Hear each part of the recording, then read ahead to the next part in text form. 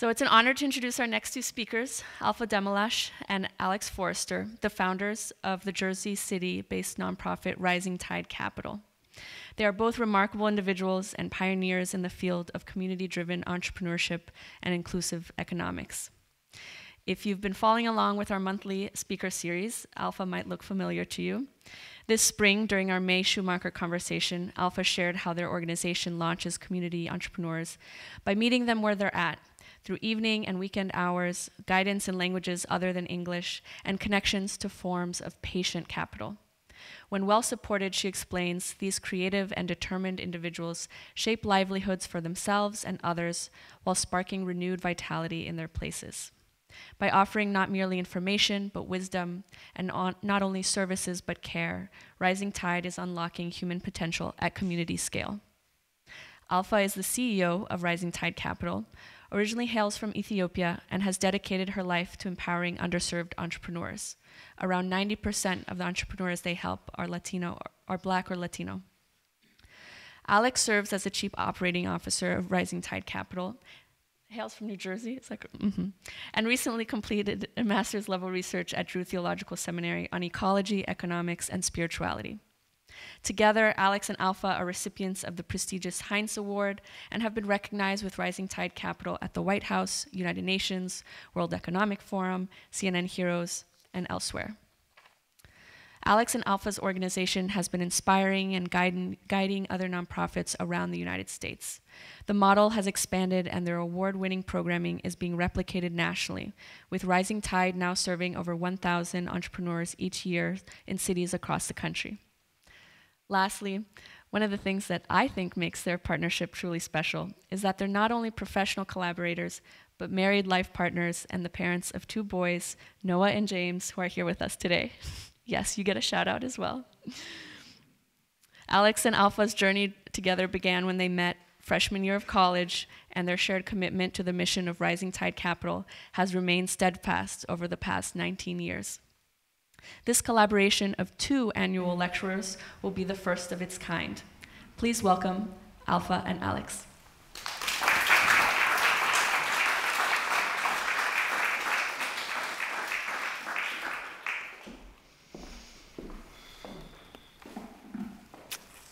Good evening, good afternoon. Good afternoon. Thank you for that wonderful introduction. It is such an honor to be here with you all in this incredible community. We want to recognize the land that we stand on and all who have come before us for thousands of years. May we walk in their footsteps and learn how to steward this land and this place and all places in the same spirit. I first met Alfa Demmellash nearly 25 years ago on a cool September afternoon in Boston. We ran into each other in a freshman year courtyard and began a conversation that has continued now, unbroken, across all these years. A conversation that has in many ways come to define our lives. As Alfa tells it, she took pity on me. She saw me sitting all by myself, friendless in a new place with a stack of books by my side. "What are you reading?" she asked me. What it was, I no longer recall, but I do remember what she said next. "What good are all those books going to do," she said, "in a world of suffering and violence, of genocide and war?" I mumbled something in feeble protest, but she countered. She was skeptical of so-called philosophers and their armchair prognoses on the meaning of life. She had seen enough, she said, to convince her that what the world needed wasn't more words, but action. Action in the face of injustice, of oppression, of poverty and violence. This was a provocative point. In a world of so much suffering and injustice, what role do ideas play? We debated and debated, and over the years that followed, our points began to connect.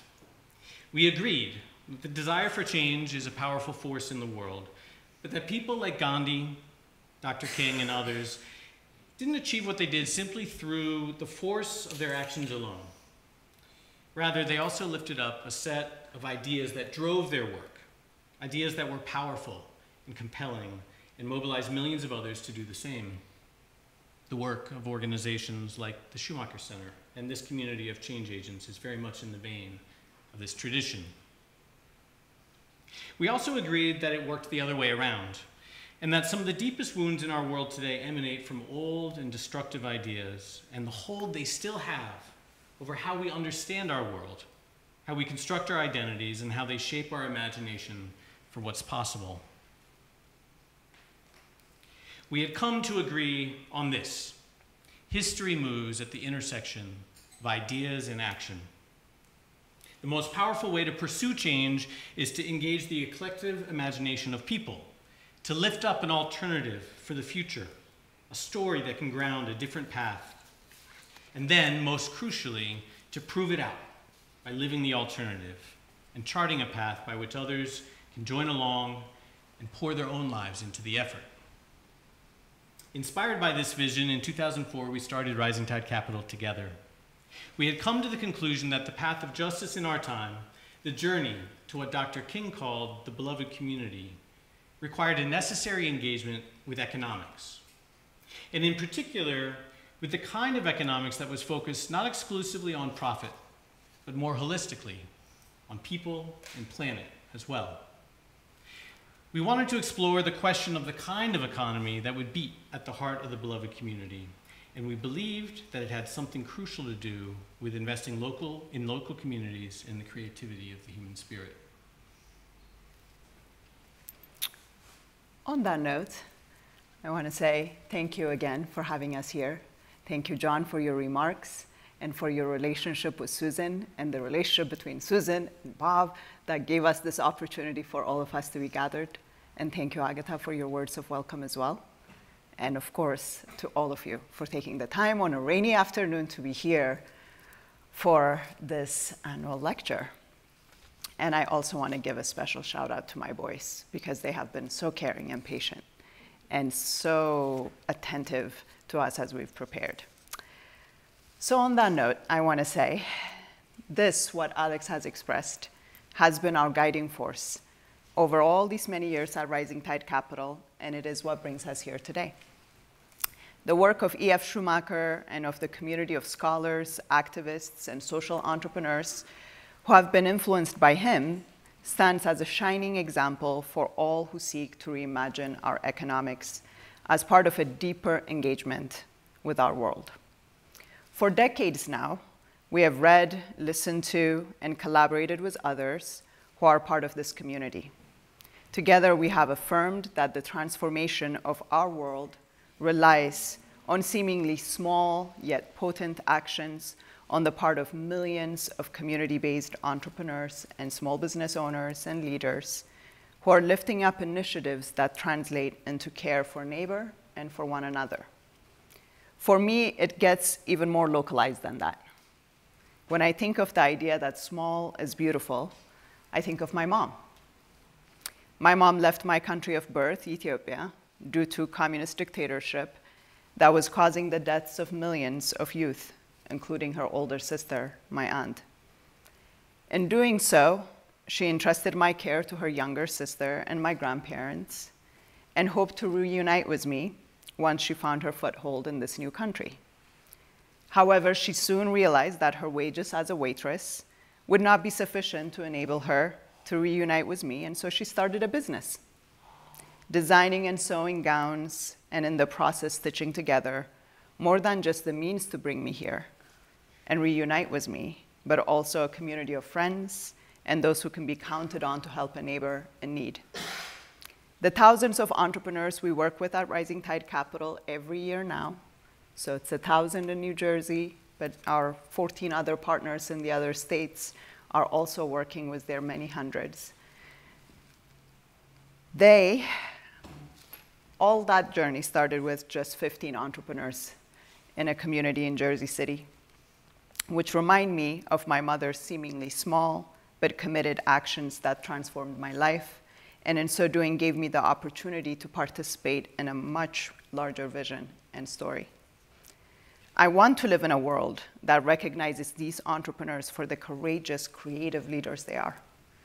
One that facilitates equitable opportunities for them to succeed, not just for their sake, but for all of us.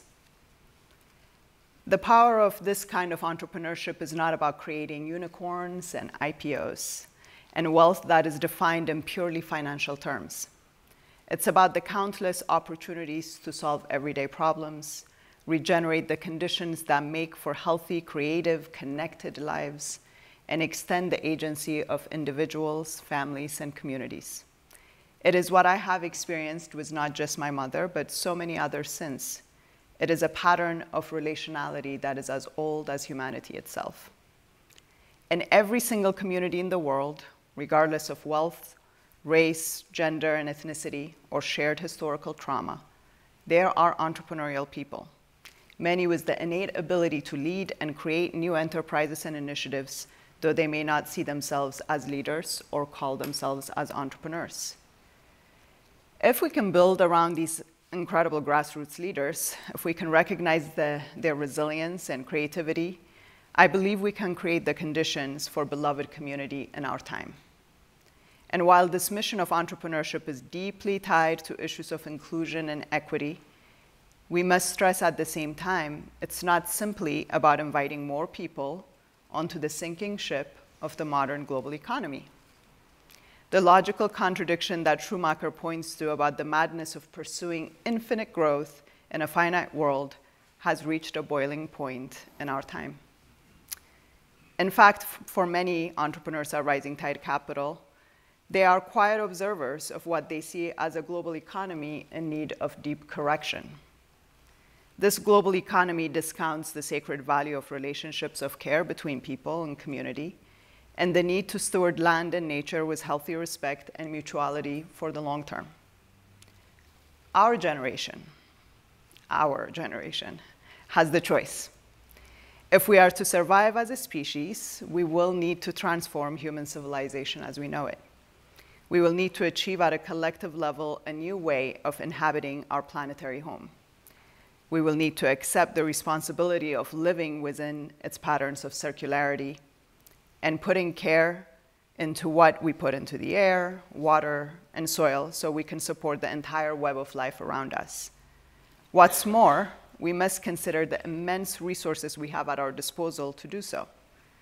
Now is the time to deploy all that we have learned and achieved, to return what we have extracted already from the planet, people and animals and the land, to repair and regenerate all that is depleted, including our sense of connection to one another and our resilience to bravely and courageously encounter much of what lies ahead. This is the vision of ecological civilization. And like Schumacher, we believe that local communities and local entrepreneurs are a huge part of what this will need to look like. But here's the problem. These two goals, beloved community and ecological civilization, these two goals cannot be thought of as separate things. We must move into a time in which the cause of justice and the cause of planetary ecology are seen as one and the same movement. We must see them as connected at the deepest level, as a unified societal goal that we must aim on both sides to achieve. This is the reason why our message today is about the idea of beloved community as ecological civilization. It's an important message because we're too often presented with what amounts to a false choice. Policy issues are commonly framed as a conflict between ecological sustainability or economic justice for the poor and marginalized. Issues of social equity and racial justice are too often framed narrowly around winning in the global marketplace, while environmental regulations are critiqued for the economic pain that would be borne by people who can't afford it. As a result, the general public is often caught in political paralysis, and the social movements on both sides are left disconnected from each other. This has to change. Economics is at the very heart of these issues. And if we don't figure out how to develop a new economics, one that can integrate the cause of social justice with the cause of ecological sustainability, we will fail at both. And if we fail, we can expect the forces of social unrest and political violence to spiral out of control in the years ahead. It is for this reason that the quest for a new economics is a quest for peace. And we can probably look around us in the world today and feel very deeply why this is so urgent and alive. I have seen what it looks like to experience organized political and economic violence. I have been on the inside of the prisons in this country, and I have lost family members to the brutality of a communist dictatorship. I have traveled to Rwanda to study the 1994 genocide, and mainly to explore what the comeback story looks like for humanity when we've burnt everything to the ground. And I have witnessed firsthand the trauma and grief that flow from conflicts over what are perceived to be scarce resources and a competition for power and control amongst groups. I have also witnessed the tremendous beauty of small, collaborative co-creation that spans across millennia, including in places like Marrakesh, standing in 1,000-year-old Medinas that are host to thousands of local entrepreneurs, creators, and makers, hosting many millions of outsiders every year. I have shared in the culture and music and joy of local entrepreneurs and communities right here in our own backyards as they sustain life and livelihoods with a sense of proportionality and the appropriate technology that Schumacher talks about. So we are not without examples of what is possible. And we are living in a new century, one that is in need of just such a new vision, a vision that has learned from all our old stories and traditions to give us a new story. We have new devices, innovations that can be used for good or to bring more pain, extraction, and planetary suffering, if not stewarded with humility and an abiding concern for right relationship, with a fervent desire to repair broken relationships and trust between people, the lands that nourish and sustain us, and the institutions that shape the rules by which all of us play with each other. A new story with a new vision is needed to correct the excesses and missed opportunities so the wisdom of abundance and the generosity of the earth can be shared for 7 generations to come and more. So what could this story be? How might we get to co-create it? So to lead out on this, Alex and I are going to cover 2 main sections. In the first half, we're going to talk about a set of core ideas that underlie this vision of a new economics that Schumacher so powerfully called for. We'll then share with you some of the opportunities we have to migrate from a vision of spiraling disconnection to that of shared flourishing. And then we'll close together by imagining the role we can play, all of us, in this story. For the past 20 years, Alfa and I have been pursuing together a journey guided by the vision of a different world. That a different world, a just world, is possible. The idealism of our youth has not faded over time, but has rather intensified as the urgency of the stakes have become increasingly clear. A new economics is necessary, and urgently so. But is a new economics even possible? The question is a fair one. The field of modern economics has worked hard to portray itself as one of the sciences, in search of objective truths about the way the world works. Schumacher's critique begins here, at this very point. Is economics truly a science? As a field of rigorous and methodological observation, yes. But the real issue is about the nature of science itself, for it's here that the error has occurred. The error has been in the myth of objectivity, the idea that science discovers objective truths about the world and does so by standing as a neutral observer of it. What we now know from science itself is that objectivity is strictly impossible. There is no such thing as a view from nowhere. Instead, we view the world from within, and everything we study contains a piece of us. The way we define our terms and design our tools or our experiments, these all shape the reality of what we observe, and they participate in the results they generate.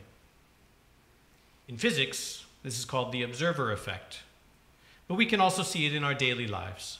The system of taxation in our country does not merely record and collect an appropriate share of revenue for the common good. It influences the behavior of those who are subject to its calculation.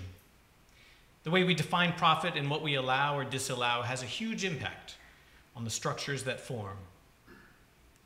Our measurement systems are part of the world, and the world reacts to them. This does not mean that nothing is true. All it means is that nothing is true in isolation.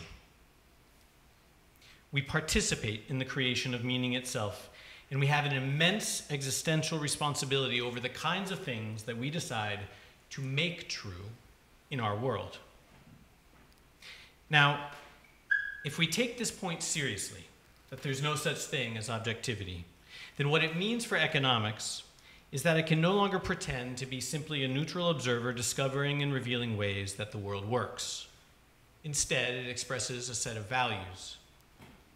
In this sense, Schumacher's point is that economics is not merely a science.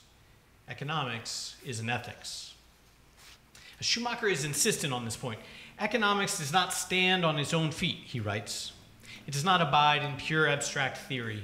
Rather, it derives its orientation from beyond itself, from the political and spiritual ideals of the people who wield it, who participate in it, and who derive value from it. And here is where things get really serious, because what these values are has a huge implication. If we decide that economics is about profit, and that calculations of profit do not need to take account of our use of natural resources or the social consequences of our products, this is a moral decision. But this works the other way around as well. And this is why we can dream of a new economics. We have the ability to build our system of measurements based on our understanding of the world. And if we see negative consequences from our current system, we are entirely capable of revising it in order to better correspond to what we truly believe.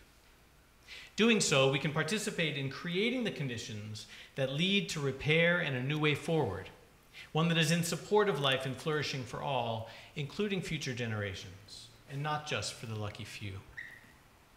And this is precisely what Schumacher sets out to do. He begins by pointing to what he thinks is wrong about the current economic view of the world and says that an entirely new system of thought is needed.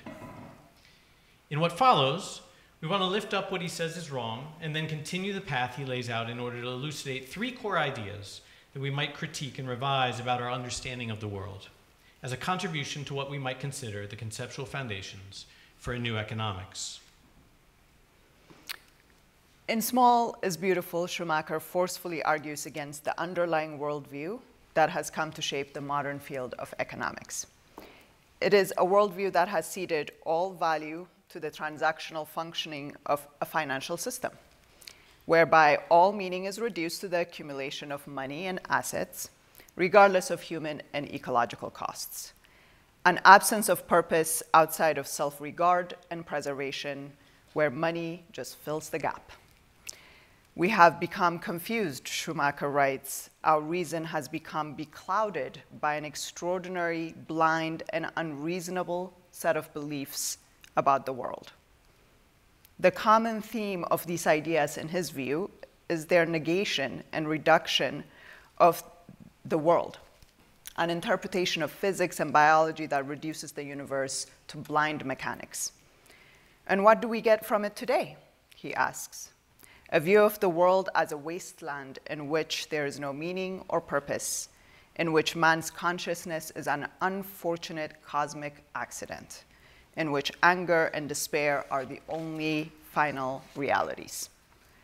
This reduction of the universe to meaninglessness, to deterministic forces, to accident without significance, is in Schumacher's view an absurd position. We don't really believe it, he says. Our head and our heart are in conflict. But it exerts an influence on us nonetheless, and we find it difficult to articulate an alternative. For Schumacher, even his fellow economists are stuck. In fact, he writes, many of the economists are themselves unaware of the fact that such a view is implicit in their teaching, and that nearly all their theories would have to change if that view changed. And change they must. because these unexamined ideas have brought modern civilization to the edge of a precipice. We have cultivated a system we can best understand as an economics of nihilism, one that does violence to the earth and disregards the value of life itself. The depth of Schumacher's point that small is beautiful, therefore, can be seen as a protest against a view of the world that reduces it to meaninglessness.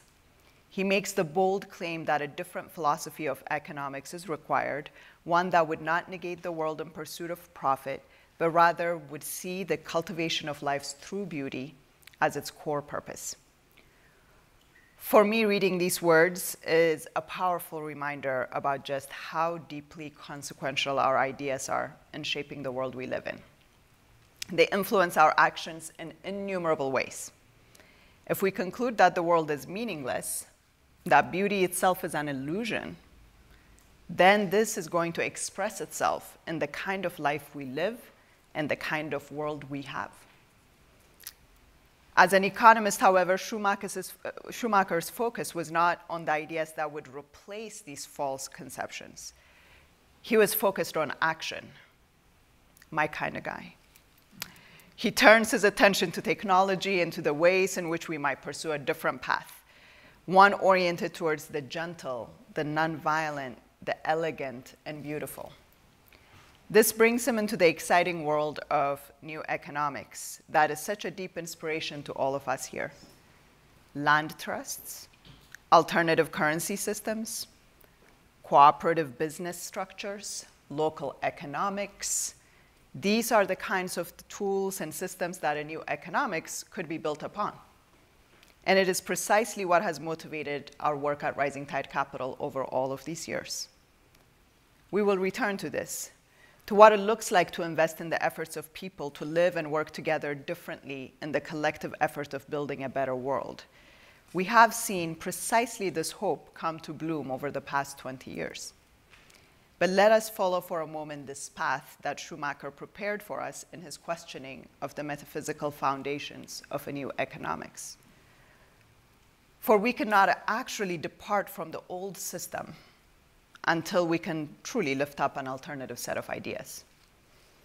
As Schumacher correctly pointed out, these ideas have a hold over our imagination in ways that we don't adequately realize. It's one thing to point to them in protest, but we need to continue this path and think with Schumacher and with all of you about what we might put in their place. To that end, there are three main points we want to lift up. First, we'll look at smallness and ask, what is it that makes it beautiful? Then we look at a crucial objection that comes up in relating to a fear over scarcity. And finally, we will point to the false view of competition as the main driver of evolution and of the world we inhabit. Small is beautiful, Schumacher proclaims.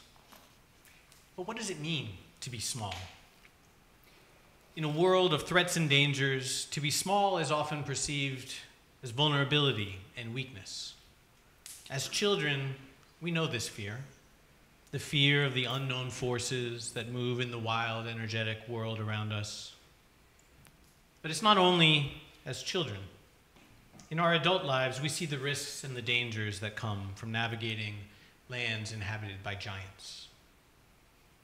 Often one of the very first issues we face with entrepreneurs at Rising Tide Capital is precisely this fear, this intimidation that comes from being small in a world where all the advantages seem to accrue to those with size on their side. In response, the natural desire is to be big and strong, to be invincible, to be untouchable. This issue of untouchability gets to the heart of the problem, however, for there's a cost that comes from pursuing size. We live in a world of relationships. Relationships nourish and nurture us. They are the joy of life and the source of much of what gives us meaning. And the bigger we get, the harder it is to stay in the closeness and proximity with this source. Perhaps you have experienced this in your own life or business. At Rising Tide Capital, it's been remarkable and challenging to navigate what it means to have 2 employees versus 40, or to begin with operations in just one neighborhood and to expand into 15 states. The danger of losing the vital connections, the soul that animates an enterprise, is very real. And this is just as true for all endeavors, whether they be companies or countries. Now, these risks and trade-offs can be mitigated in various ways, but it's the underlying navigational orientation that matters.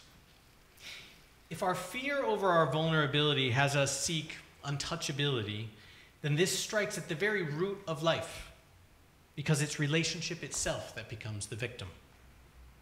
The precondition for relationship is precisely this ability to be touched. If we aspire to be so large that we can't be touched, what we're really doing is extracting ourselves from relationship itself.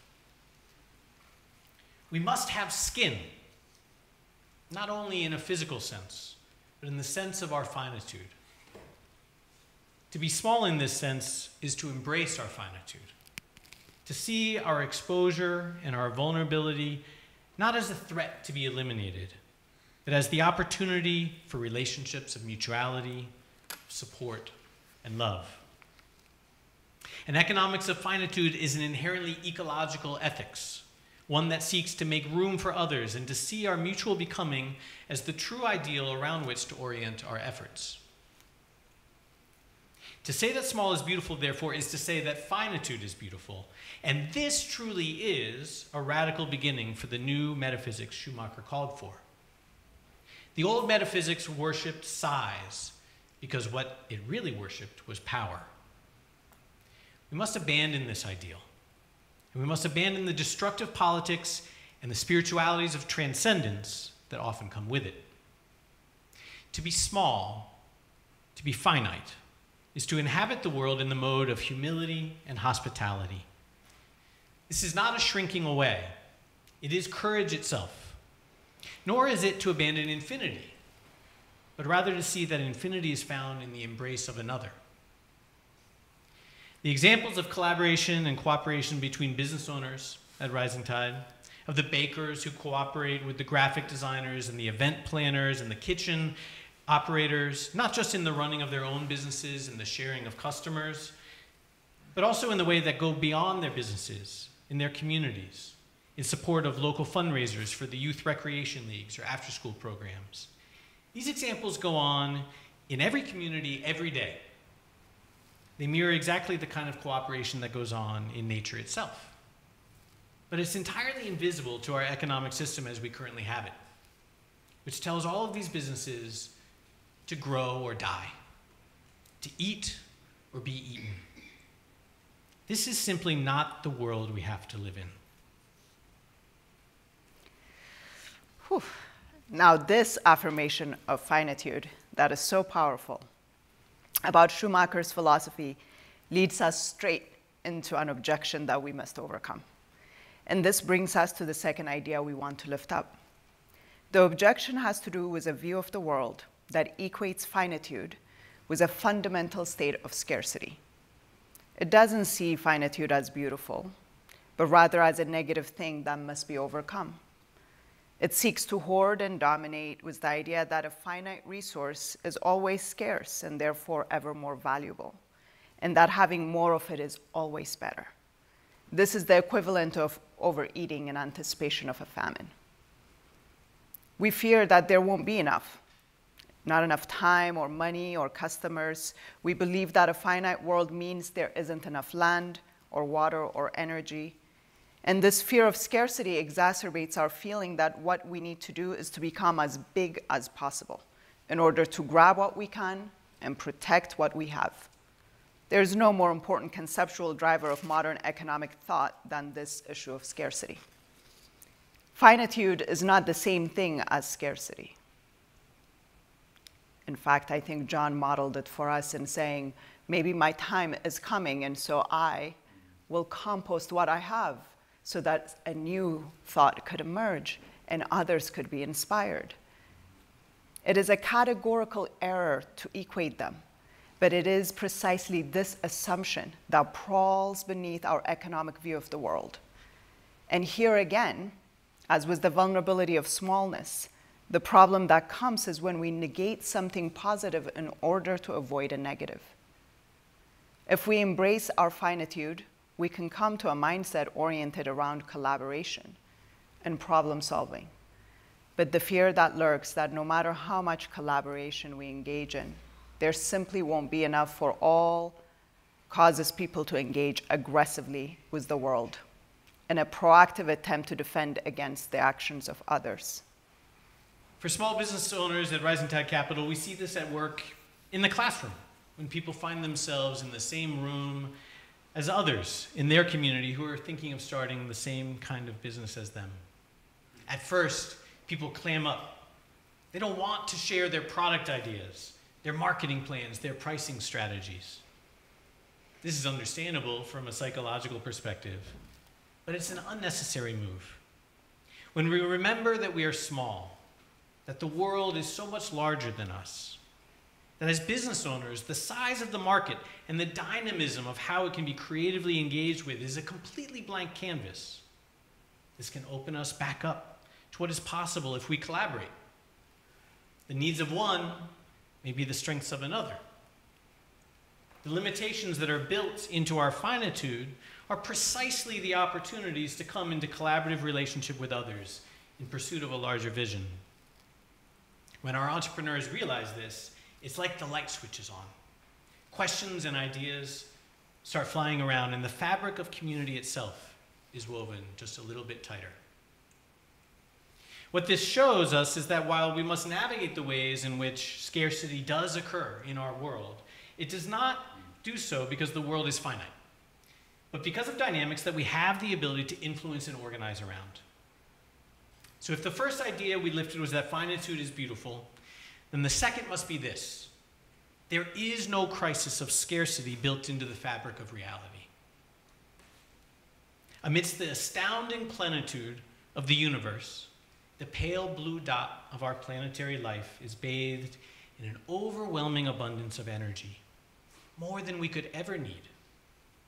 In fact, more energy falls on the surface of our planet every hour than all of humanity uses in an entire year.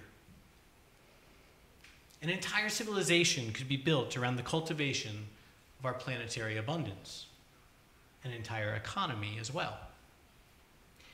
The radical economics of someone like Georges Bataille, who writes about this very subject in his 3-volume study of the accursed share, points directly towards this issue of the flow of abundance and the need to organize not simply around storing up, but also about how we let abundance flow through and out into the rest of the world, including into the hands of our neighbors. But this way of navigating is not possible if we remain trapped in the false ideology that we live in a world of scarce resources, and that we must fight tooth and nail to keep every scrap we can before our neighbor takes it away. And precisely this issue, this image of fighting tooth and nail with our neighbor, is what brings us to our third and final concept. We have lived for too long under an interpretation of evolution as a state of universal competition.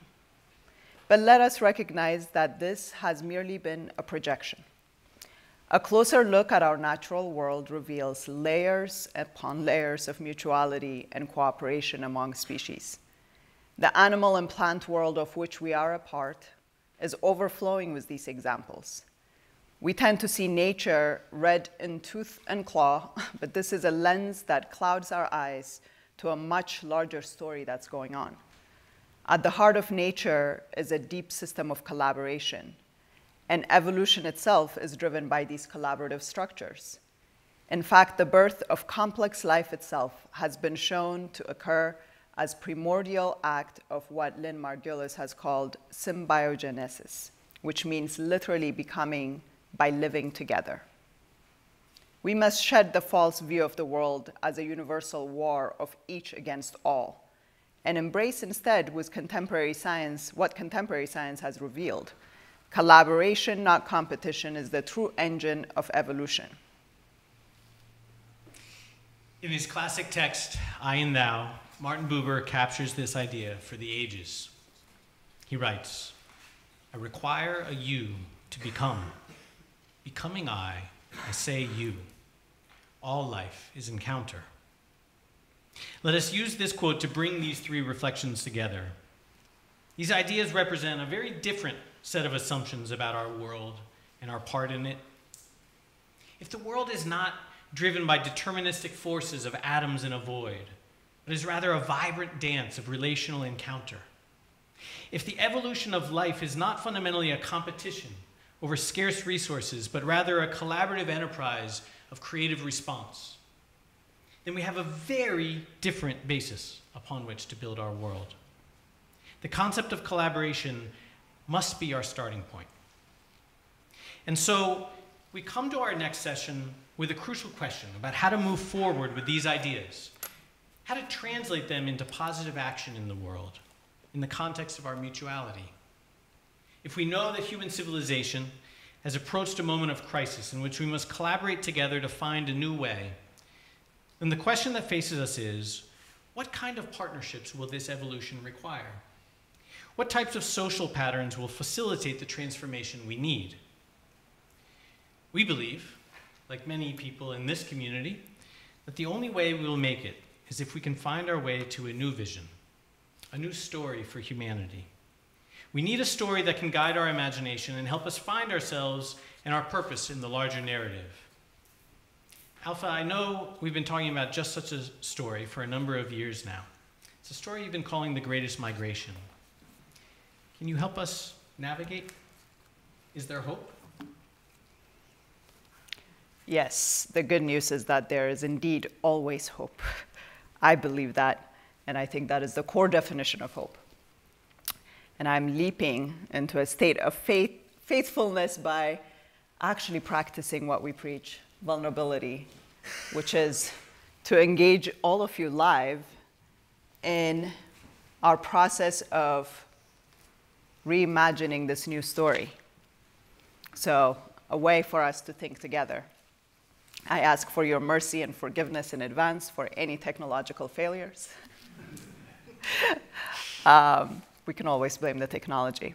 But yes, so this is a story that begins to try and map a way out of what we have been talking about, this world of scarcity and economics that's predicated on one thought, which is that all of us need economic security, first and foremost, and that so many groups and individuals and families are focused on this need for economic security. It is the dominant driver of our desires. And yet, on another axis here, we also have a growing sense and desire and hunger for meaning and purpose and freedom and dignity and all of these that would be encompassed in a word like actualization. It's not my favorite, but it is what we have to work with for now. So this is another driver that we're seeing. People certainly in the world of work who are quitting their jobs, particularly in light of the pandemic, who are saying, I can't just show up for the sake of advancing my economic security. I need purpose in my life. I need meaning and connectivity. So this 2x2 frame presents kind of the dominant paradigm. And part of the work that we're attempting to do in thinking together is to say, surely there is another way to arrive at what we would call true security or safety, that we still need shelter, that we still need food, we still need a way to protect and nourish our young, and that it may not be perhaps the same thing as economic security. That in fact, that true security is nourished and supported by something that is very much predicated on relationships and relationality and our local communities and our local economies and ways in which we protect one another. So this is the paradigm shift. And what I will start with is by naming these as lands. And even though this is a 2x2, please try to exercise your imagination with me, because the world is not flat. I have good news. It is multidimensional. So here in the bottom left corner here, we have what we would call the land of abandonment. Really, so many people amongst us and in the many communities that both Alex and I have worked in and many of you know about, there's a sense of being abandoned by big corporations, by government. Really, the system is rigged, we hear. All kinds of ways in which people experience economic predation, and a sense that there really isn't a way for them to make their way towards any sense of security, even the economic security one, even when they're working 2 or 3 jobs. So many, even in New Jersey, 40% of those who are in the labor force find themselves working multiple jobs and yet not able to make their basic economic needs met. And so if we call that the land of abandonment, as you've heard a little bit from our story, Alex and I have found ourselves amongst many who are brave, who are courageous, who are migrating towards what we would call the land of purpose. They don't necessarily have any promises of economic security, but they have ideas, and like my mom, they start initiatives and businesses. And what we can do is meet them to help them migrate as they're making their way into what we would call the land of purpose. And in the land of purpose, we'll call these rivers, rivers of resilience. And these entrepreneurs and local leaders are creating goods and services with purpose lanterns at their center and migrating on these rivers towards greater and greater, not only economic security, but really a shared sense of connectivity, community, and actualization. Now, obviously, those who are in the land of abandonment, I would posit, and we've experienced, don't need any more pressure. There's a lot of pressure there, and what they're looking for is for hope.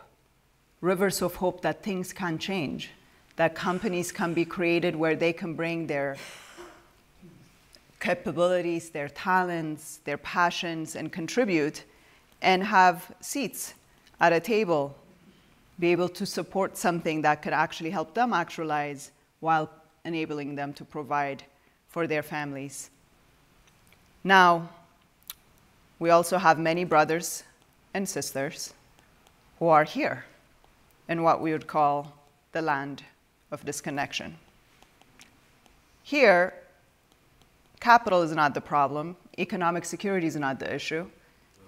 They have a lot of economic security, and yet they too feel disconnected from a sense of purpose and meaning and connection to what makes life worth living.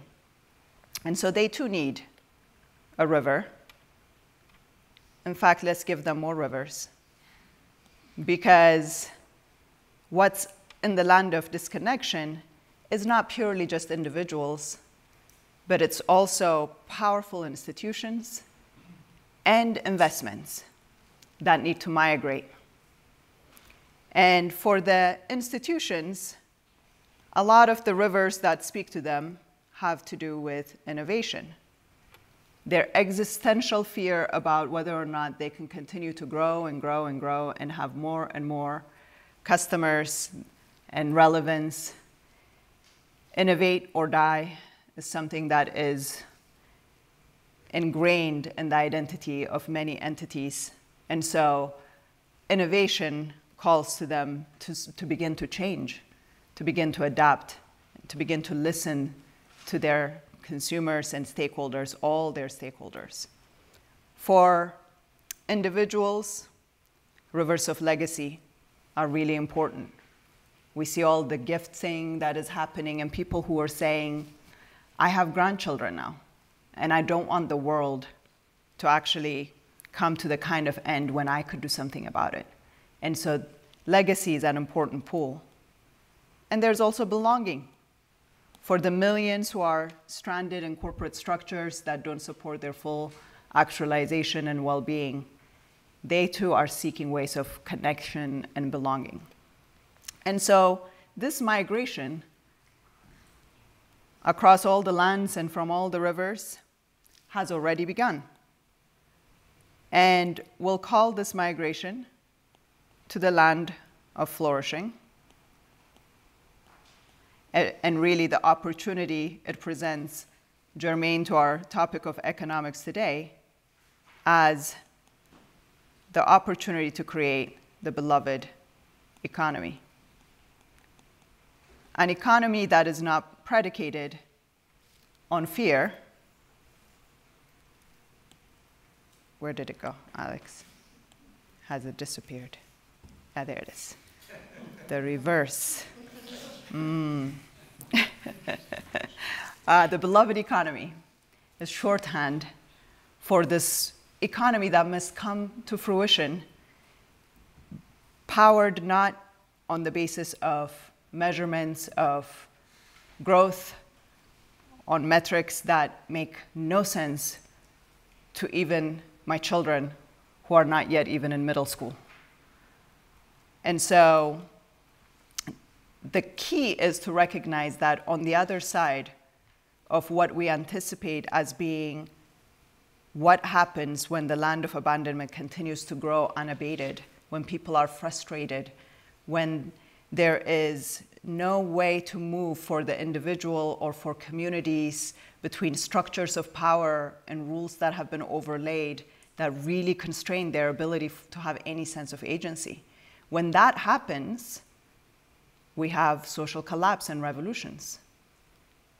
But the choice and the dynamism of what we have in front of us as a generation that is hyper-communicative and has had so much access to information and history and stories is that when revolutions usually happen, the game just resets.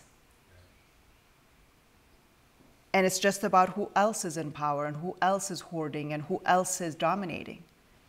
But we have an opportunity to choose a different way to build our economics based on relationality, based on the finitude and beauty of smallness.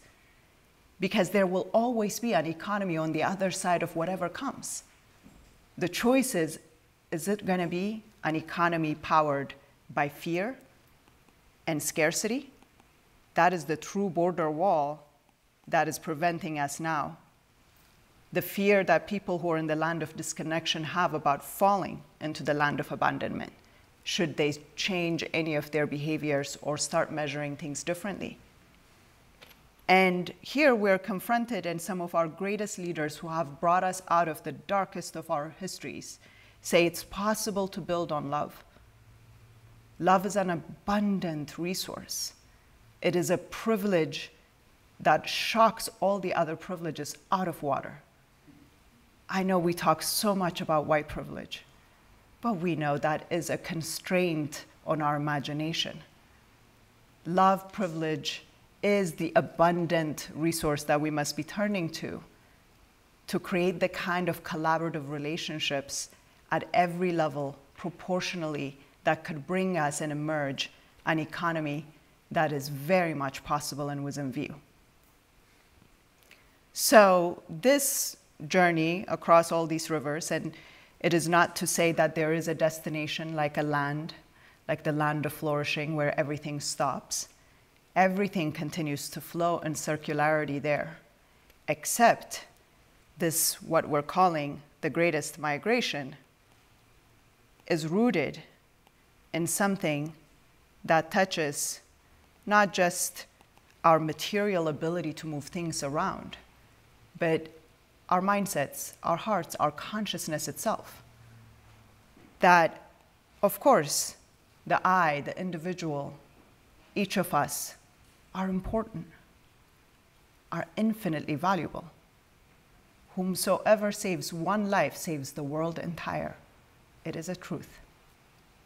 And yet, the I's don't just live on islands. We did not just show up here by some flash in the pan situation. We have emerged out of a we. We have emerged out of a consequential we, one full of tensions, but yet shapes our I.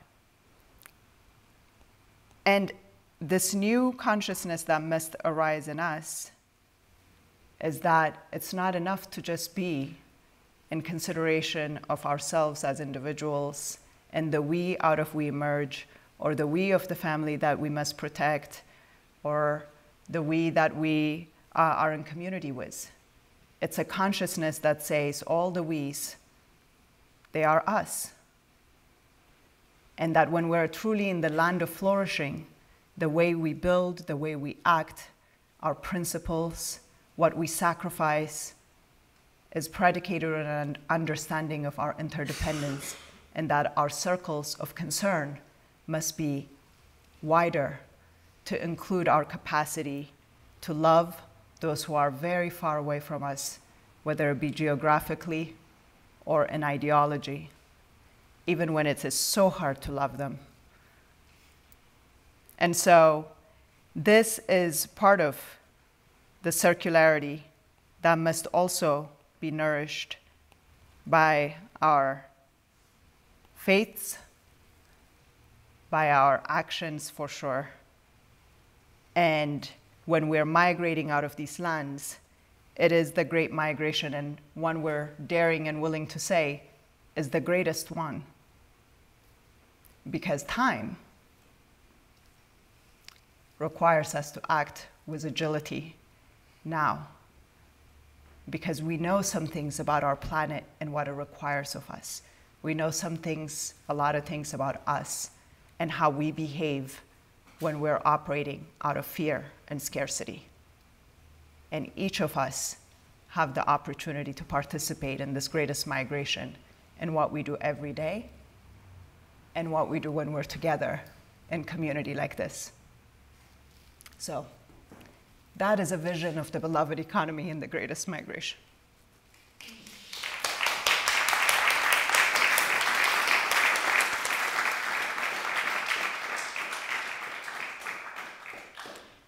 Alfa, can I just say what a deep joy it is to be on this journey with you.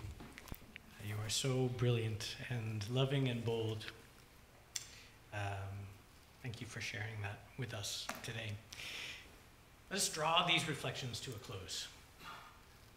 It would be too easy to simply say that all we have to do is change our perspective and everything will be fixed. We all know that is not enough. There's a step we all must take, and it is a true leap of faith. It's a leap because there is no idea or framework powerful enough to prove to us this one thing: that the world is beautiful, that it has meaning and purpose, that people are good, and that we can ultimately come to live in a world of peace and justice together. This is a choice. Once we make this choice, our way of moving in the world necessarily changes. Our fear does not guide our actions. And this changes the reality that others experience too.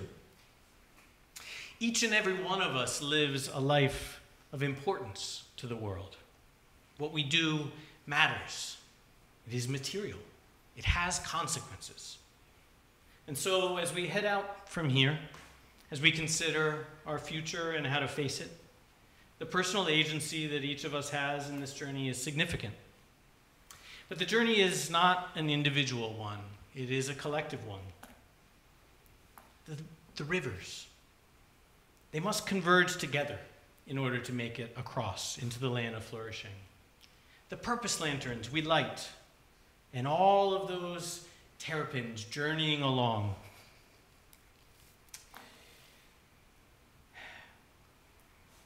They require us.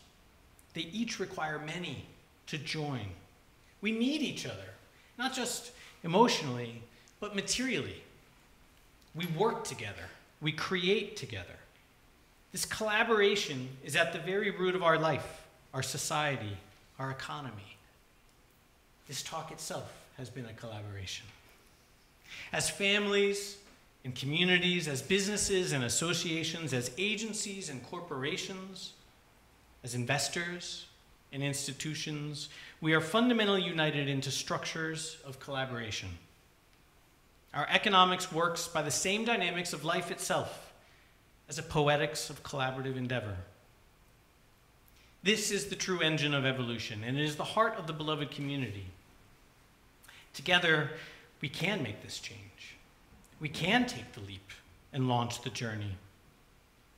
When we see obstacles in our way, when we encounter others whose boats have taken on water or are grounded, there are very material ways we can come to each other's aid, and doing so will not mean less for us. Collaborative endeavor always results in a higher capacity for the future. By engaging with others in this way, we're able to make the change we need. We will make it to this destination, this beloved community as ecological civilization. Dr. King spoke powerfully of the long arc of the universe that bends towards justice.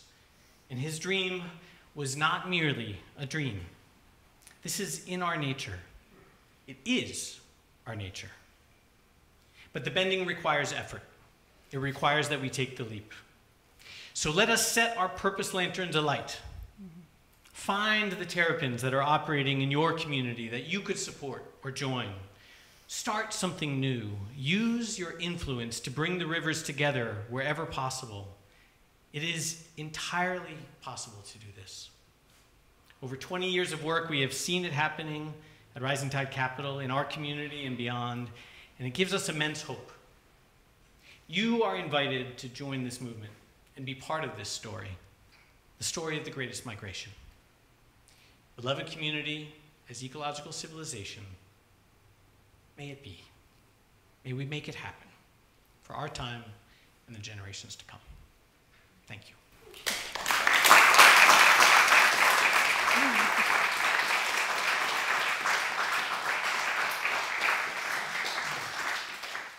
That was really beautiful and really well done.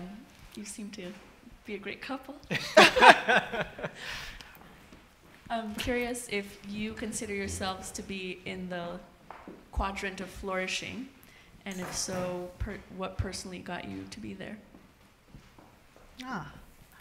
Well, he might have a different answer, but I would say yes, in large part because everything that we have done, so we started Rising Tide Capital straight out of college. We were not trained economists or in business or anything. We were actually more grounded in relationship and talking to people in community and saying, oh, they never taught us how to balance our checkbooks either. Let's go find out what that's all about, you know. And just through a series of relationships, the work of Rising Tide has emerged. And the people, including our parents who are here, who made it possible, who collaborated with us, who gave us the freedom to keep pushing and encouraged us and fed us and gave us their couch, and so many who've done that. Everything in our lives that has been made possible, including our presence now. And we live in Philmont and send our children to Hawthorne Valley was a result of a relationship with the Pings, and Martin Ping is here. All has been made possible for ourselves. We've been provided for through an extraordinary array of relationships. So it's small decisions that individuals have made to be in relationship with us, to connect with us, and to be in it for the long term. And it has created immense beauty beyond my imagining. So I have no other explanation for it as the land of flourishing. Do you want to add, or do you agree? I've really enjoyed engaging with Alfa in this this visual story, and there's a lot of depth there. I mean, you could really have an entire dinner conversation unpacking different layers, and we've talked a lot about, okay, well, is it a journey? Is it a linear path? Do each of us actually start in one of those quadrants and then move? And I tend to lean towards the idea that there are parts of us in all four quadrants, and that there are things that happen in life that actually shift our center of gravity towards one or the other, and that in some ways the idea to be able to go to the land of flourishing is almost like turning a two-dimensional piece of paper into a sphere, that there is almost like a raising up that doesn't leave behind these other lands, but actually redeems them all and brings them together into this larger story. And so in some sense, the land of flourishing is about a redemption of the land and a redemption of the entire journey that brings it all together, fueled by love. So, but these are the kinds of, it's a dinner conversation that can just go on. That's great. And in talking about your different relationships, this is a question from the audience. From all the entrepreneurs you've met, what supports do community entrepreneurs need to be able to create beautiful businesses that serve people on the planet?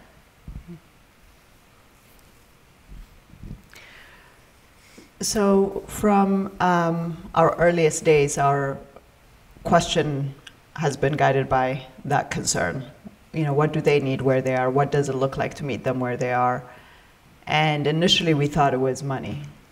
And we set it up as a fund and called it Rising Tide Capital, and started calling up anybody who has money and created a fund and said, it's money. They need capital, working capital. They need to be able to not be bound up in the kind of debt relationships that really bind up their ability to actually create that thing. And so, but within 2 years, we'd realized that we actually need many different forms of capital, and that what they needed was also people to come alongside them. They needed what we ended up calling social capital. They needed connections and access across class, across neighborhoods and industries. They needed somebody to open the door.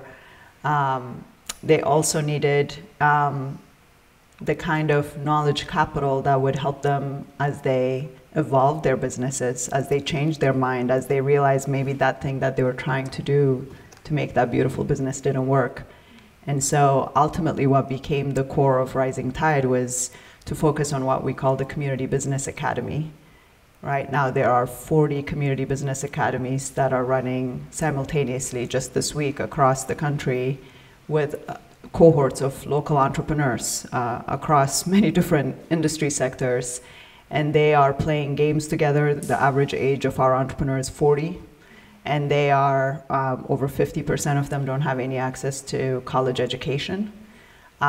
So they are learning by doing, and they're working on the tensions, and then the knowledge capital that forms is not something that goes away just because they decided that baking was not for them anymore, that they wanted to actually explore something else or get into education.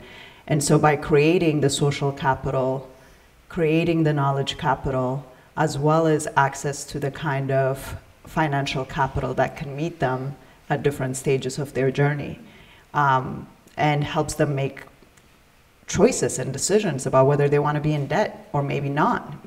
Maybe they want to bootstrap it, or maybe they need much larger forms of capital, which is so often tied to social capital. So there is a need for integrated capital, and it falls on the social and the material.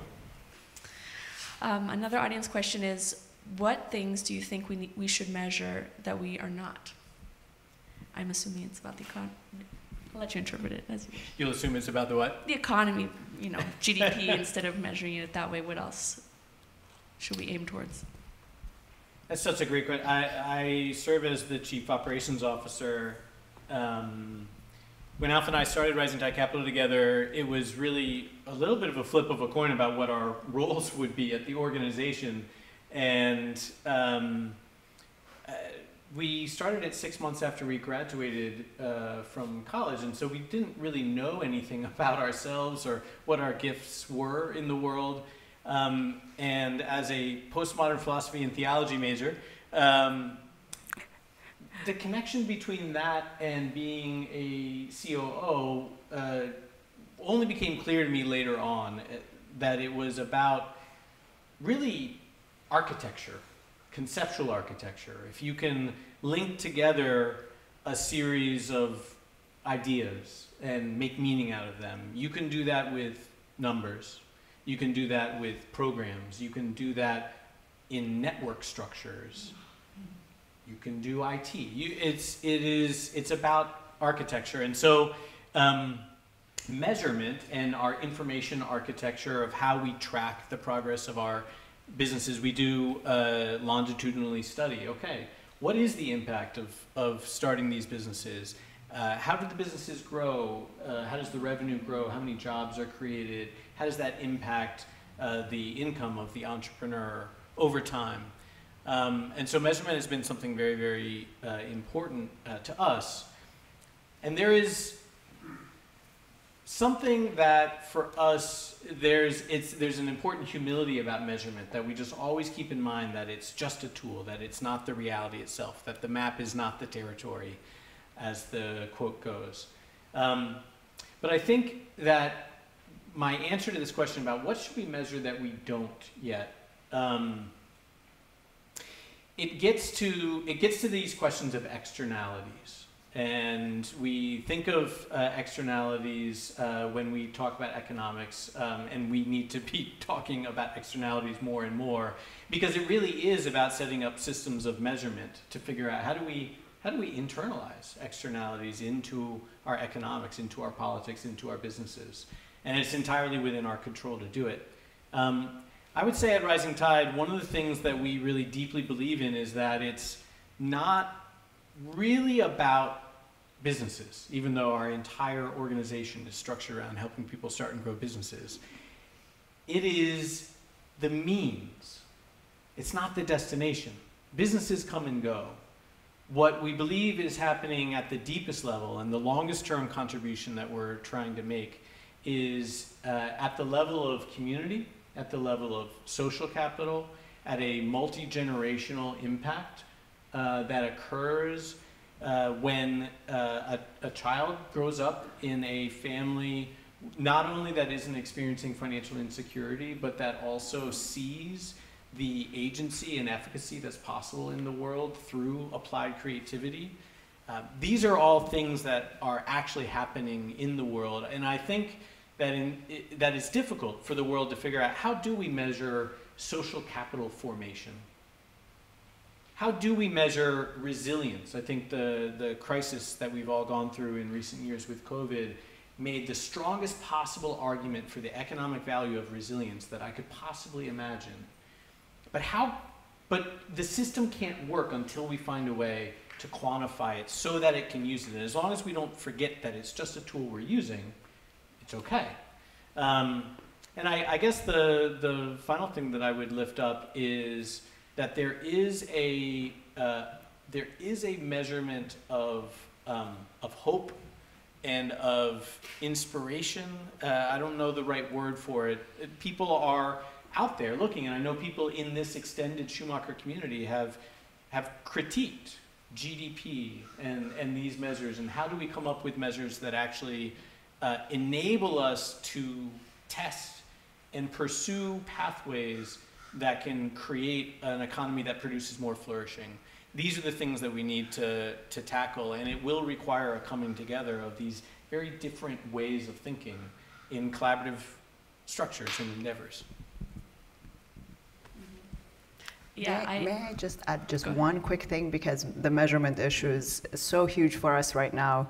And I just got back from a major, massive conference on sustainability that had all of the world's largest companies in it.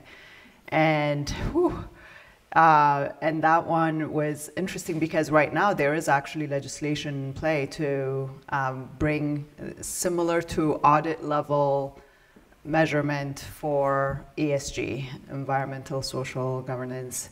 And a lot of the conversation, I mean, all the major audit firms were there, as you can imagine, and the warning signs that were blaring to say, now you will be required to measure, your impact in these arenas.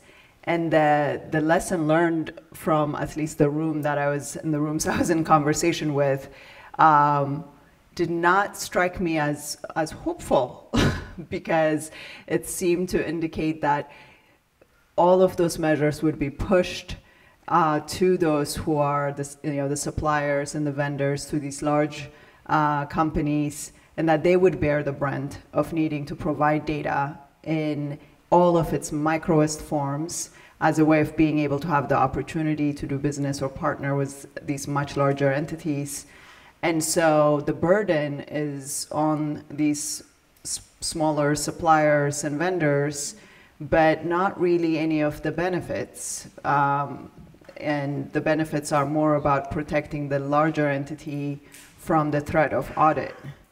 And the beneficiaries are the large audit companies who all of a sudden see massive opportunities to then create all kinds of controllers and auditors who will pursue this social data with an iron fist. And I just think that there is something wrong, again, about how we're approaching a world and what data is for and what measurement is for that doesn't center human well-being or relationships or the planet. So some new forms of measurement are good, but think about all the levels of people it's affecting and to what end. Okay. This other question is, how does one maintain the values of smallness while growing the tools and solutions to reach the large scale required to address global problems such as climate catastrophe?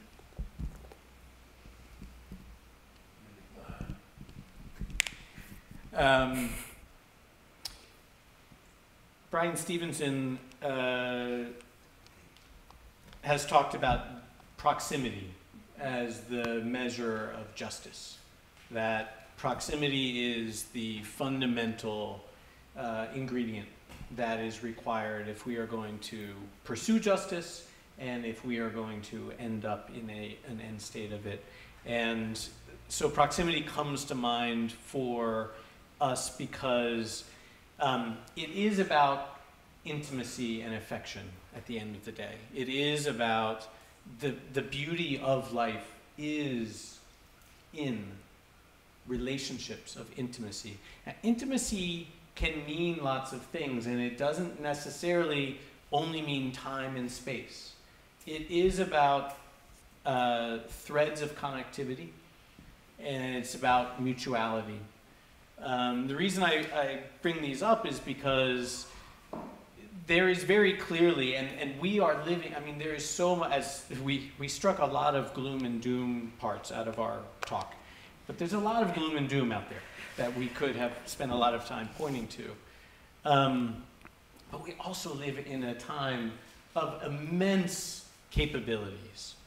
In many ways, even the pandemic that we went through forced us as a planet to coordinate action using muscles that we had just never actually been asked to use before at that level of scale. And those are muscles that we are going to need to have to use again in order to confront the very significant changes that we will have to navigate together. The fractal pattern capabilities of nature, where a pattern that works at a local scale can be replicated in other localities and have resonance at higher orders and higher levels of structures, is, I think, the way that we should think about these kinds of things. And just to kind of make it practical, Rising Tide Capital is a good example. We were headquartered in Jersey City. We've been working and are headquartered on the same block, on the same street that we have been for now 20 years. And at the same time, our organization is now working, and the model is now up and running in 15 states, and we're growing by another 3 or 4 states every year. But the way that we chose to pursue this growth was driven by 2 main things. Number one, we knew that the opportunity is huge and the need is huge. And if we were to simply just pursue a path of growth and expansion and try to make it to as many cities as we can, maybe we could do a whole bunch of stuff. but it would pale in comparison to the actual need and the time that would be, the urgency of the time that we need to pursue these things. And so our path of replication and scale was not to do it ourselves, not to get in helicopters and fly over and land and say, okay, this is how we do it, everybody. We packaged our model, not just the curriculum of the Community Business Academy, but also all the systems, the databases, the forms, the templates, the budgets, the job descriptions. It's all packaged. And then we took our name off of it, and we've lifted it up as a private label social franchise of a sort that other nonprofit organizations and groups in other communities around the country and around the world can use to hit the ground running 10 years ahead of where we had to start. They don't have to recreate anything. They also don't have to call it Rising Tide Capital. They can take this, they can adapt it to their community, and they can hit the ground running. And because we all have a shared infrastructure on the back end, we can learn from each other. And as different communities end up developing new modules, new applications, new ways of doing things, we have enough commonality to actually be able to plug and play these different innovations back into the work we do and all the way across the network. We believe that this is the model for social change and scaling social change that is built on the capabilities we have for the 21st century, that replicates the way nature does it, and that is the way that we need to be pursuing some of the very, very large-scale changes that we need, but without falling into the temptation that a centralized approach is the only way to actually make things change at scale.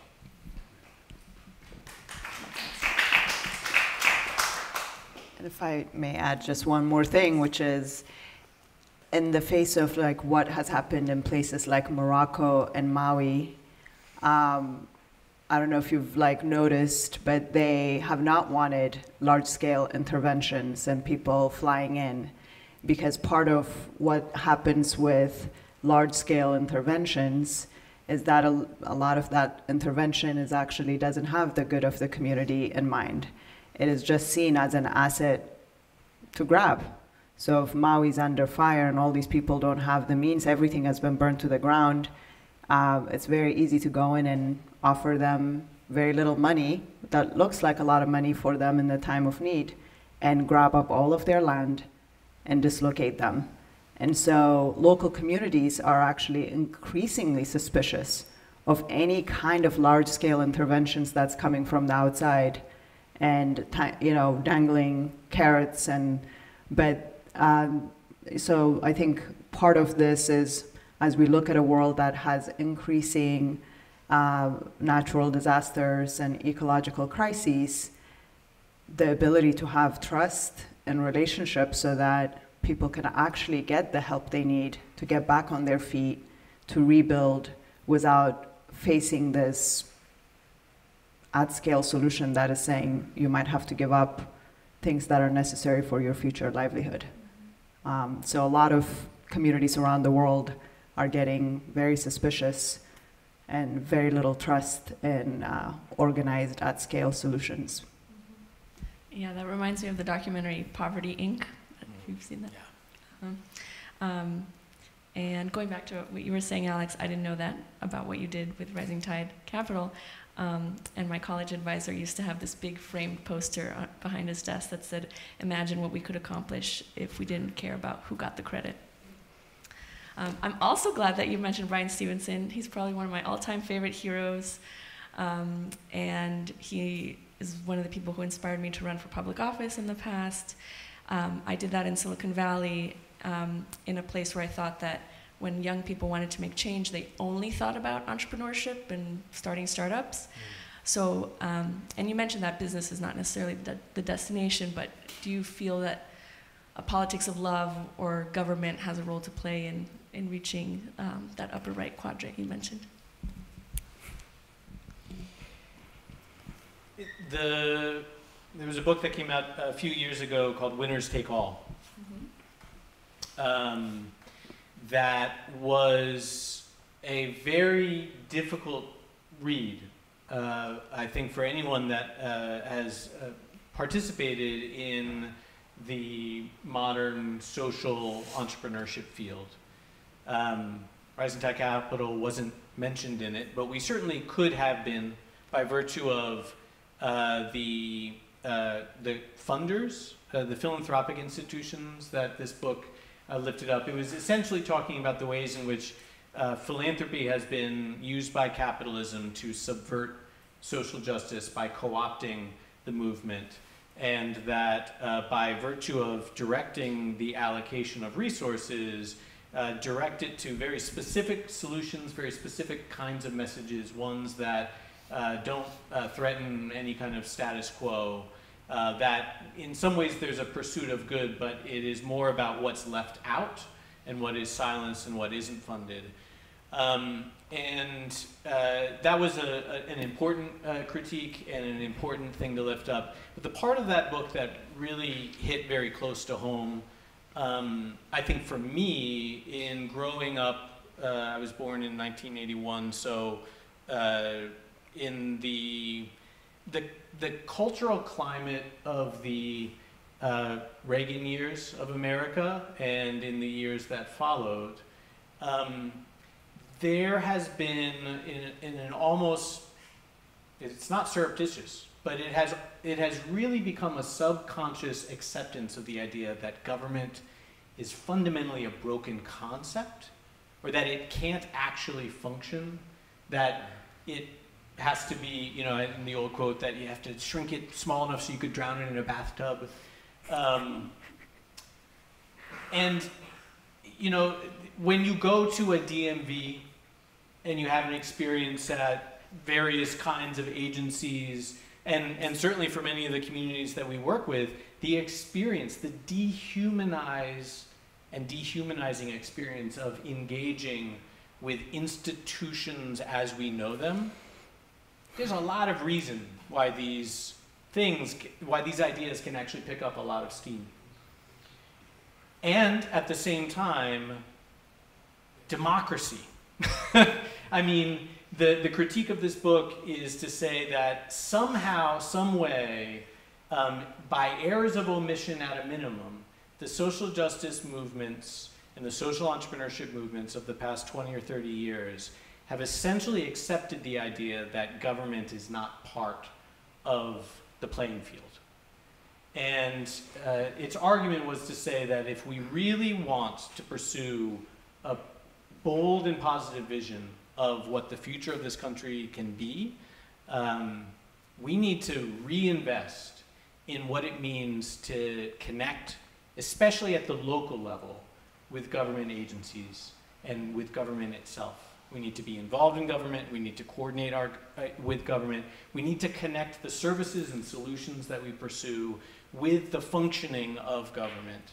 And I thought that was a really compelling and convicting proposal, because it truly had been not something that had incorporated into our thoughts for a long time. And that, I think, haunts me and is a spur to thinking about how do we, again, to the concept of resilience, the freedom that we need, the creativity that comes from that freedom, and the coordination that is a legitimate and important part of collective life, is in some way enshrined in the pattern of coordination that democracy represents. And that has to be at the core of our thinking for the future.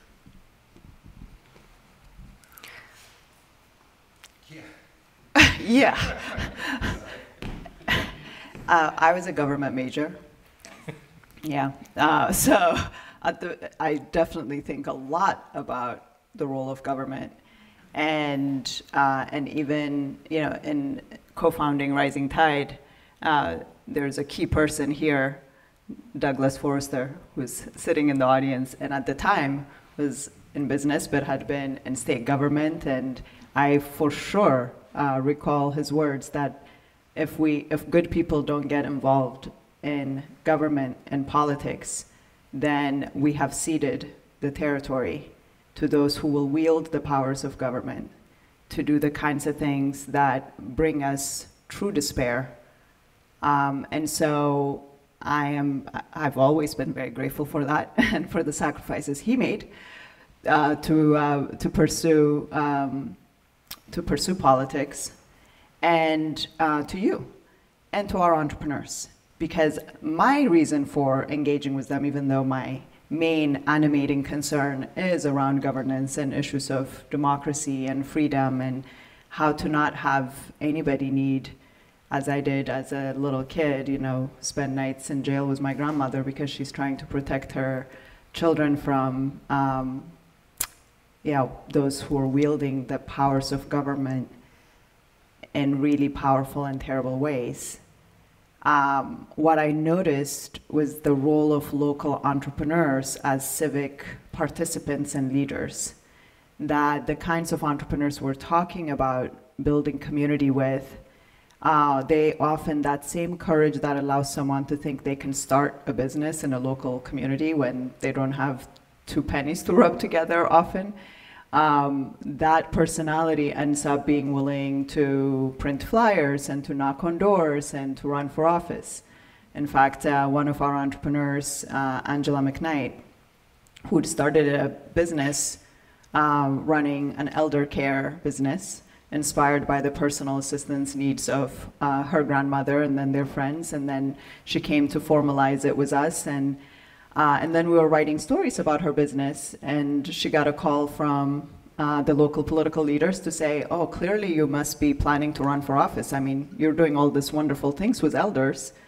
And the assumption was that she would run for office and get all these votes, and she was so confused. She called and said, I think they're asking me to run. Like, what does this mean? And I was like, go for it, please. And she's an amazing leader, and she's taken all of her understandings of how her local economy works and what the role of individuals and businesses is into the ways that she participates in governance. And it is an enlightened way, and it is a grounded way, and she's using all of her skills and capacities that makes her an excellent local entrepreneur to be an incredible leader. And that is really the vision, is that we can reanimate the interests of those who are in community with one another. And the concerns around economics are very closely linked with our politics. And as soon as you start engaging in your local economy, you begin to ask a lot of questions about how your government is working or why it's not working, why it has unrealistic expectations, or who's pulling the levers, because government really sets the conditions. A lot of what we're talking about in terms of a vision or a story, that is an intervention at a level of conditions. What our minds can imagine, it's about the conditions. What government does is very much about the conditions. And so, yes, it is profoundly important and something that we must engage with directly and indirectly. Yeah, and I totally agree that once you're in the mix and you see the details and you get proximate, then you can be a better leader later. I think we have time for one more question, and this is our last index card. So could you kindly speak to the global operating system of capitalism with relation to the greatest migration? Can this happen within the system? I think it says, you say, lends to nihilism.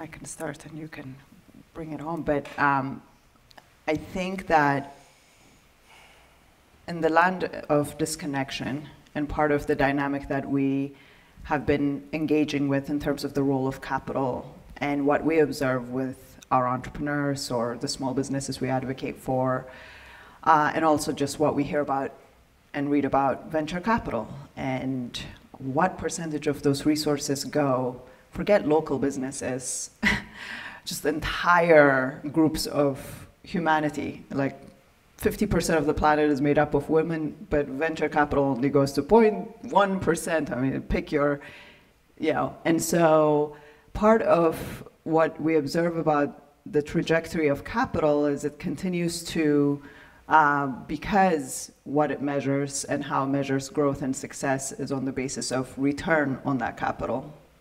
And because it is competing, and so if you're a venture capitalist, then you're getting returns on your portfolio that are 10x and I'm getting 40x, and he's getting 400x, it's like, well, we want to be in his camp.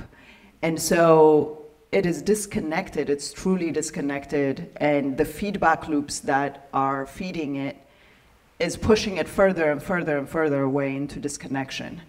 And by that logic, it's looking at all of the world and its assets. And so in many ways, it's terrifying because it can look at a disaster like Maui and see tremendous opportunity to just get that land. And whomever can make it there fast. That is, so return, because at the end of the day, you can, monetize that land differently and with much higher rates of return for that capital. And so there is this disconnection that lends itself readily to accusations of nihilism, or when particularly there aren't people who are engaged in this dialogue. And I have to say that I'm encouraged, because I think there's a lot more pressure to start responding to what what place-based investing or impact investing needs to look like. And so I think there is real debate, and I think the people who are within the system in those large-scale systems are in deep discouragement and in need of what I see as resourcing for their courage to keep asking the questions, even though the system of global capitalism at the moment is it is a system. So it operates on feedback loops. And I think it requires all of us to engage with it, and those who are holding capital to recognize that there need to be additional metrics for what is actually prudent in the investment decisions that they're making.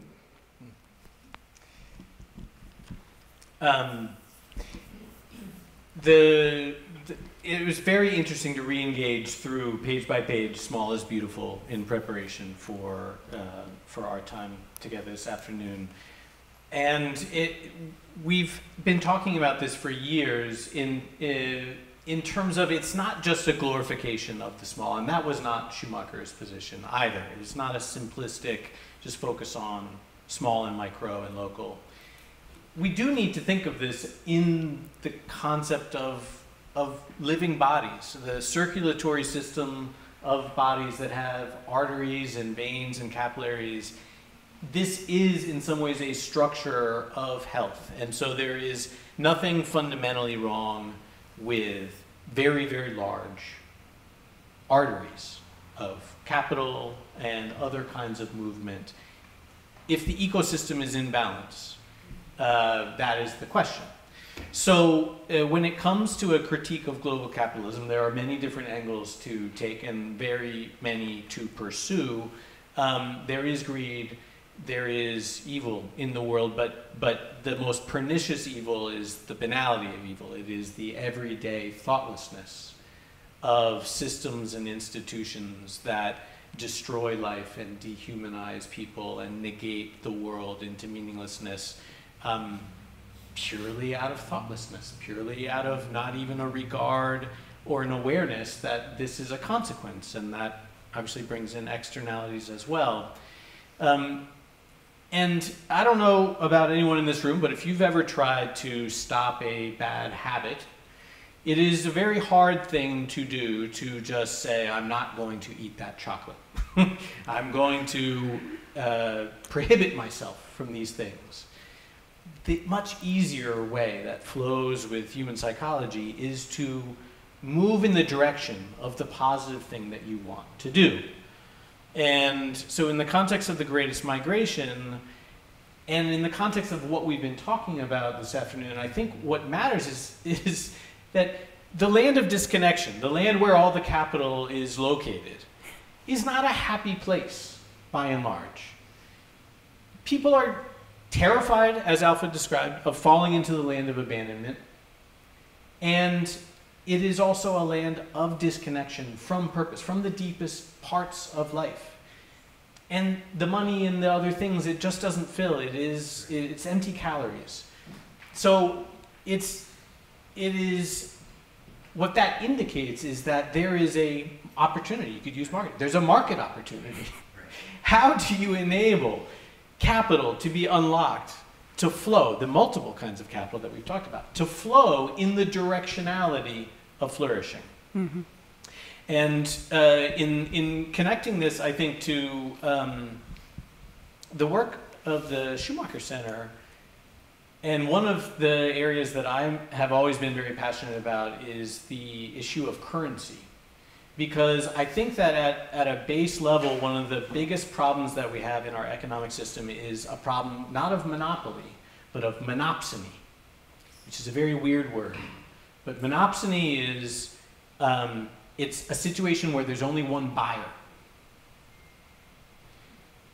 I think we live in a world of monopsony, where we have a measurement system of currency that allows for only one ring to rule them all, one type of value. And the endeavors that we launch that are philanthropic or community-oriented, that would seek a sustainable business model but not seek to maximize return on investment.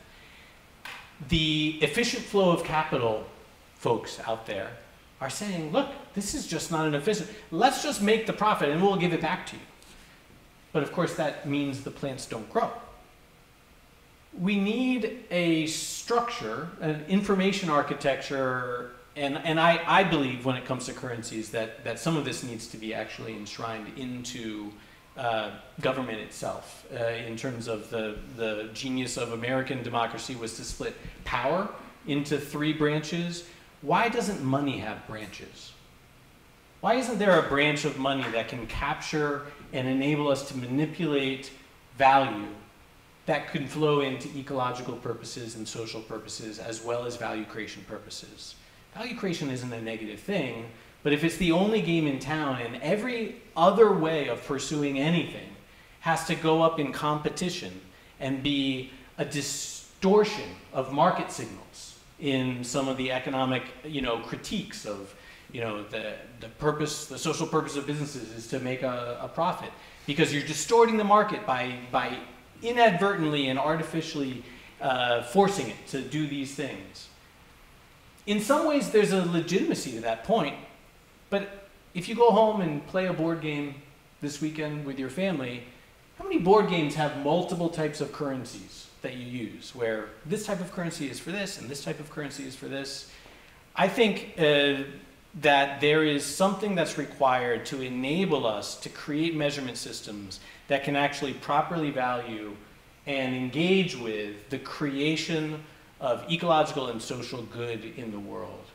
And I do think that at some point we will be probably able to engage with connections between universal basic income and national public service, voluntary public service, ecological cores, community cores, and enabling what is really required for these things and for currencies to really take off is not only the ability to spend them in places, which is where a lot of the work has focused, but how to earn them.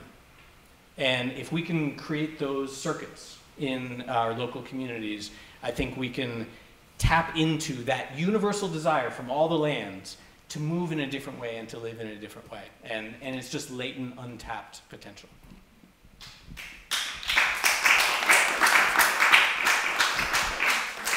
That was great. I'd be very excited to see how that idea develops and gets implemented over time. Thank you so much for your preparation, for being an example, for your thoughtfulness. I welcome everyone to mingle with us over there, and thank you so much. We all really appreciate it. Thank you.